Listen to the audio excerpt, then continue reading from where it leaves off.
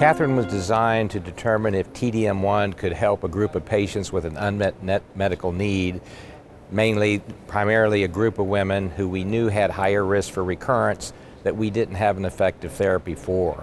KATHERINE shows us now that T-DM1 is a very effective drug for reducing that risk substantially by 50%.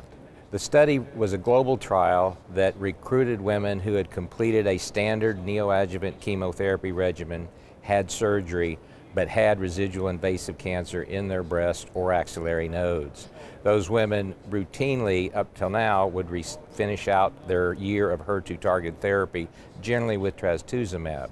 This study randomized women to either do that, receive standard therapy, or start T-DM1 for that period of time.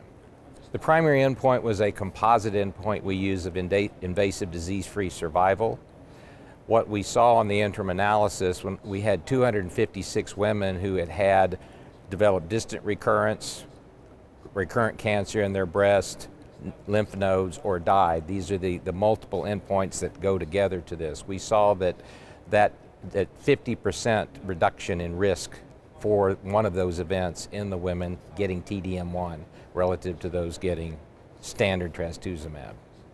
And KATHERINE has established that T-DM1 should be given very serious consideration to women identified as being at high risk because of persistent disease.